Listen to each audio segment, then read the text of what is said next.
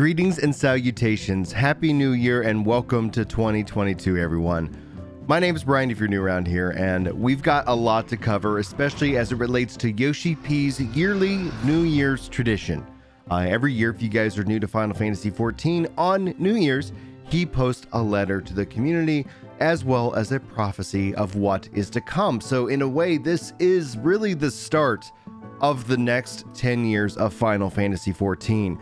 So what we'll do, because this is going to be a relatively short post, I'll include the link if you just want to go read it for yourself and muse on that, but I will read it to you and then we'll just have a little discussion about what it means and what we hope to see. Now, I have yet to finish Endwalker at the time of this recording. However, I'm getting fairly close, but I can assure you, having read this letter, there isn't anything that's going to spoil what you have yet to experience as we look forward to the next 10 years. This is just something I think that I really appreciate about him as he steps into his 12th year with the game itself. So let's go ahead and dive in.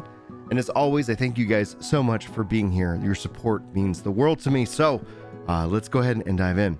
Happy New Year to all you Final Fantasy XIVers out there. This is producer and director Nokia Yoshida. Though we regrettably had to delay Endwalker by 2 weeks right before it was originally slated for release, it was on December 7th that the expansion finally went out into the world, a conclusion to the saga of Hydaelyn and Zodiark, which began all the way back in 1.0. It's now even a full 11 years since I came aboard Final Fantasy XIV, and I feel that I've put everything I've had into this expansion. I'm certainly curious to know what sort of an impression it has left on you. Setting aside game content, the large influx of players around the world since mid-year, and the impact of COVID-19 on the supply and server equipment have led to extremely long login queues, and I'd like to sincerely apologize again. We're currently working on fundamentally address the situation, such as adding logical data centers and increasing the number of worlds in all regions, and we ask for your patience in the meantime. Now then, as the title suggests, Endwalker winds up the tale that has been woven since 1.0. However, Final Fantasy XIV itself is far from over, and we've already begun creating new journeys for all you warriors of light, or adventurers rather, to embark upon. As a matter of fact, just as I was thinking about the next adventure, I noticed that a piece of paper had been left on my desk, and what should be written on it but another poem. So wanes the moon before the sun, its journey ended come at last. So look now we to the days ahead, unfettered from our trying past. And this is from the memoirs of a reconciled man. Having welcomed the dawn's rebirth, taken to azure skies, liberated the land stained crimson, restored darkness to a light-flooded world, and now standing with the waning moon at their backs, our adventurers set their sights on a new beginning. Well, that's my take on the words anyway. Final Fantasy XIV has surpassed 10 long years of operation, a goal that all MMORPGs should aspire towards, and now we set our sights on 10 more. With the first step of this new leg being of our journey is in patch 6.1, ahead which we will take the opportunity to share our plans for Final Fantasy XIV's future, so please look forward to it.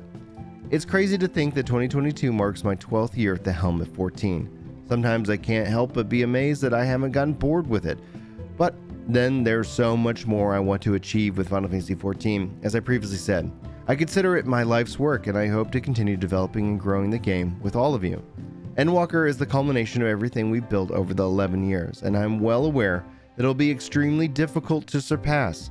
But just like your adventurers and the efforts the development and operations teams will continue to build on our wealth of tales and experiences and emotions and endeavor to reach new heights. Again, I wish you a happy new year, and I thank you for your continued support. Yoshi-P. So what does this mean to me? Like, I've been here step in step with Yoshi-P when he took over the helm. I remember reading the first New Year's greetings from him when he first took over the game itself, and I have to say that's why I stuck with it. His first letter to the community signaled a radical shift, a radical change in how Square Enix conducted business. If you were there with me, if any of my fellow 1.0 beta players out there, sound off in the comments and let me know what your experience was with that letter. I remember it very vividly. I was in Arkansas visiting my sister and brother-in-law for the holiday, for the New Year, so we celebrated. And I remember waking up and rolling over and checking, as I was wont to do, because I was constantly checking the lodestone for updates, and I saw this letter and I read it and I was like instantly impacted by it. from an emotional perspective, but from an excitement perspective, because we had just heard of the big shift, the big change after the struggled launch at 1.0. And I was like, okay, I'm going to stick with this game.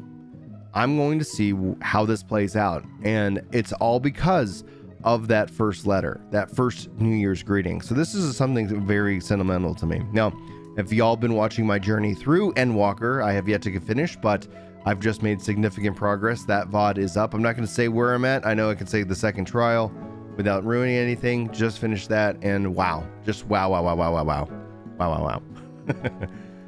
I have to say that what I think is going to happen, obviously from this poem, what I look ahead for the next 10 years, what I hope to see happen is to see a blending more of MMO elements brought into the game. And at the same time, Yoshi-P's talked about bringing more into the trust system and things of that nature in a way that blends both the single player game and the MMO in a way that kind of invites new players into the experience. Players who are afraid of MMORPGs, players who are afraid of these experiences, especially having to interact with people and letting them have like a single player experience and then inviting them into the MMO. We've seen that happen every expansion after every expansion. And having yet to finish the game, I've said this for multiple years. I think probably going on 6 or 7 years by now. We'll say 6. Is like, it feels like they've been working on something big, and it isn't necessarily the story. A lot of people come back and they're like, oh, it was Shadowbringers. Oh, it was, Endwalker. It's like, no, you don't understand how big I'm thinking. I think they've continually been working towards something massive in a way, something that is, when you look at the game, you kind of look at like, here is this era, here was the Zodiac Hydaelyn era, and they've been building up to a new era. And that's just what I felt. So a lot of the things, and over the course of the years, the things that have been revealed continue to reaffirm that. You can go look at some of my archives, like what's up with the moon, and as my voice cracks, and things of that nature. So at its core, I think Yoshi-P and as players of this game should be very excited about the next 10 years. A 10-year commitment is often not believed right now by me with other companies, right? Like if this is anybody else, I would say, show me, but they've already just shown me. They've done a 10-year stint. And they're like, we're going to do another. We're re-upping for another 10 years. Let's go.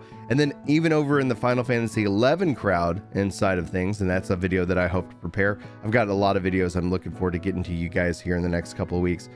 They talk about how cool would it be to celebrate 100 years of Final Fantasy XI. And so when it comes down to it, I have high hopes and expectations about the future of Final Fantasy and Final Fantasy Online, and not even to mention Final Fantasy 16.